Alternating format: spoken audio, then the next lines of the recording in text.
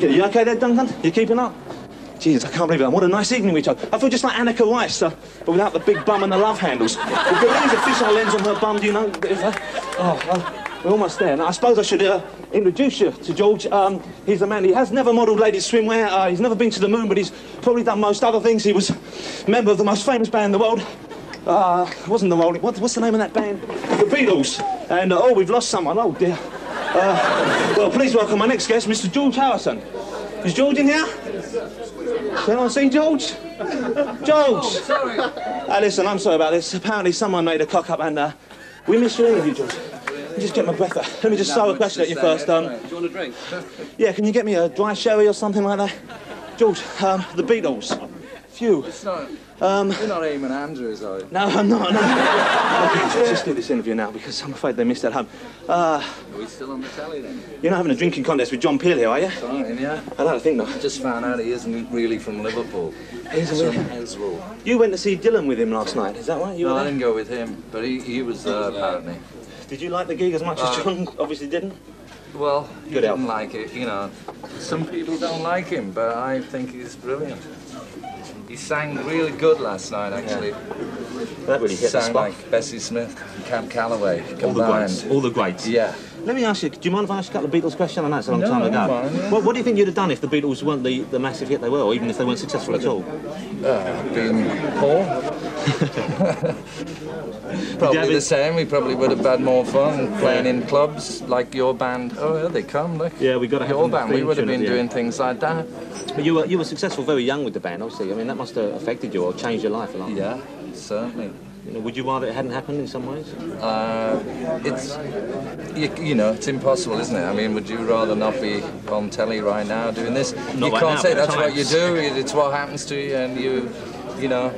Kind of get dragged along in it. That's it. That's all I know, really. Yeah. I didn't want to be a fire engine or anything like that. Well, I hope not. It's kind of a difficult ambition to fulfill, really, isn't it? Do you think, I remember reading a quote, it was kind of the mid-60s, where someone says, oh, the Beatles, they won't be around for much longer. There were loads of people always saying you were... Did you ever think you peaked and that... No, we thought, really all we wanted to do is make a record, you know. We just thought if we could make a record, well, we'll show Cliff and the Shadows. Yeah. That's really was all our ambition at the time, was just to make a record, and it just got bigger and bigger, and, you know, the second review of the record, the second record that was reviewed, they said below par Beatles, so, you know, the press were knocking us after we'd only done Love Me Do. So we just kept on going and just didn't care about what they said, really. It's just like Bob Dylan doesn't care what he says. Yeah, I don't know. But John cares well, he says. There's lots of quotes about you talking about some of the songs. I know you said, I mean, there was all the big fuss about Sgt. Pepper's last year because it was the anniversary. And this year? Was it this year? Yeah, it was only in June. I'm too young, really, to remember that. But did you... Oh, you were 7, weren't you? I was about 7 then, yeah. I remember, you know, it being played a lot.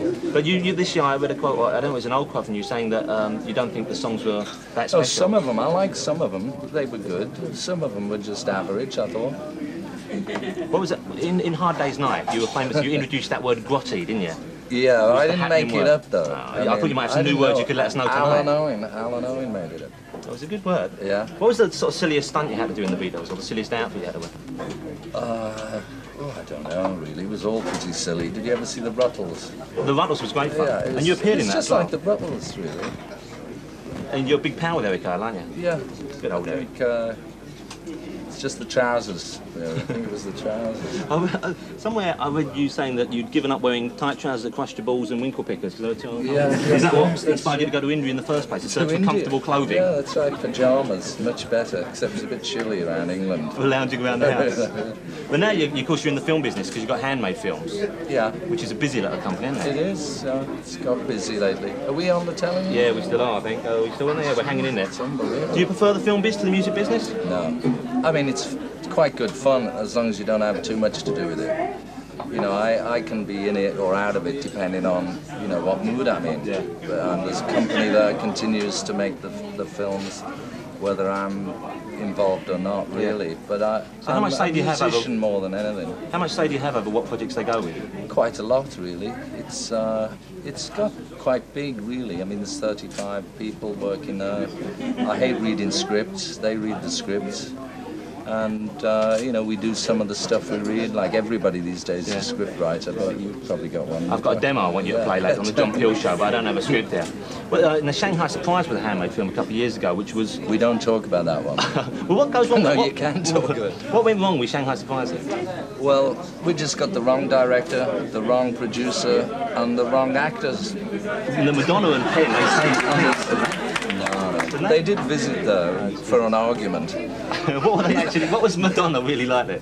I don't know. She's just sort of this girl who thinks she's famous. Well, she is pretty famous. I suppose she is, yeah. But, you know, she didn't have much of a sense of humour. That's, which wasn't much fun, really, because it was a comedy film. Yeah. It was a bit of a shame, really, wasn't it? Sean was okay. I liked him. He didn't hit anyone while he was there. He didn't hit your garden. He didn't hit me, no. He did hit a few things. But, you know, he got a lot of bad press, but he's really quite fun, really.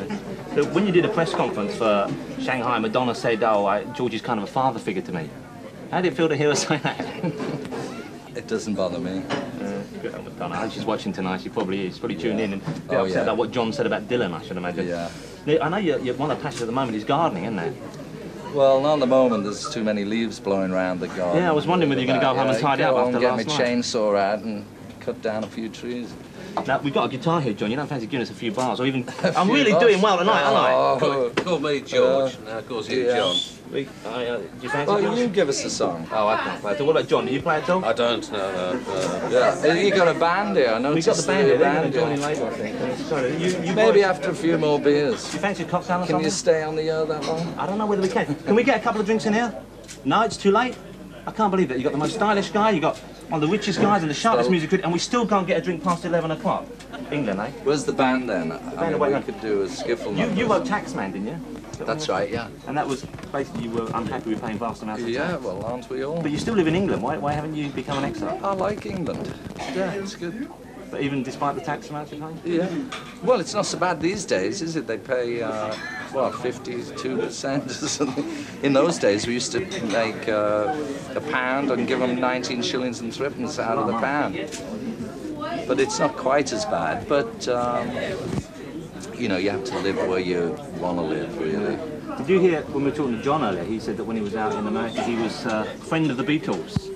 Famous Liverpoolian. Yeah, I know. He wasn't from Liverpool, you know. Didn't you once interview yourself and pretend it was George? I was hoping you wouldn't mention that, actually, yes. I used to do George Harrison interviews for a radio station in Minneapolis. Why did you choose George instead of the others? Just, well, because I don't know, really. Because everybody else... He never said anything. Because he never said anything. You were the quiet one, He was the quiet one of the group. But they say the quiet one's always the ravers. Could be. Were you the raver? Well, they were all ravers, really. Yeah.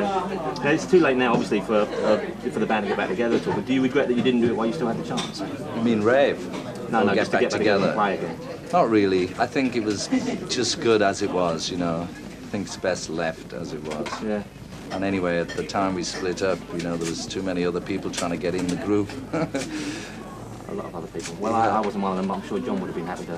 Loved to have been. Bang along Loved to have that. been. Twangy guitar. We could have had two groups, you know, the Beatles and the Beatles' wives. Who would have been lead vocals? Yoko. Oh, I bet. They had a few crackers Yoko in the band, didn't they? I remember the Wailing White Fish or something.